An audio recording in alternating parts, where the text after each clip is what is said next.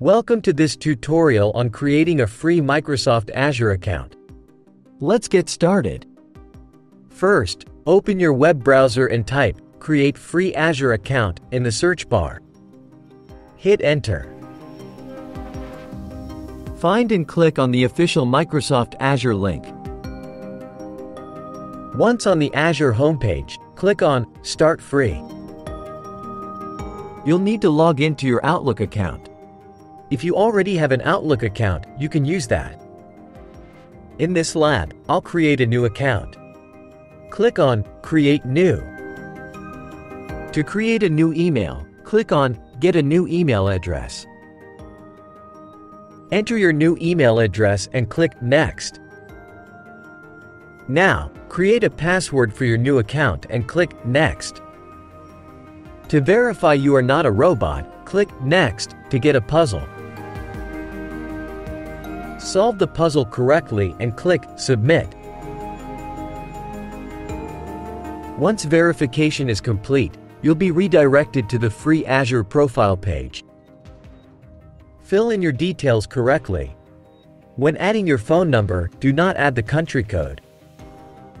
Click Text Me or Call Me to verify your phone number. I'll use the Text Me option. Fill in your address with the postal code. Agree to the policies by selecting the checkbox and click Sign Up. Next, add your credit or debit card details.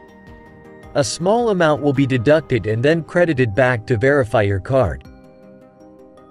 Click Sign Up. Now, protect your account by adding an alternative email address.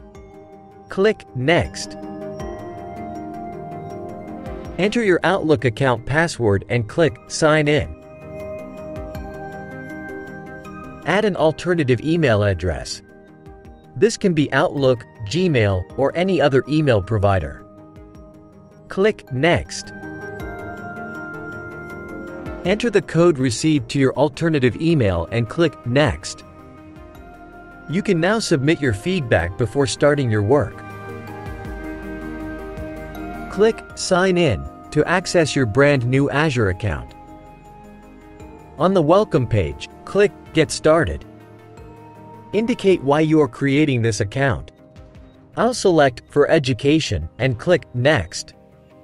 You can now start the tour or skip it to go directly to the Azure dashboard. In the next session, we'll discuss what we can do with an Azure Free account. Thank you for watching. Don't forget to like, subscribe, and stay tuned for the next video.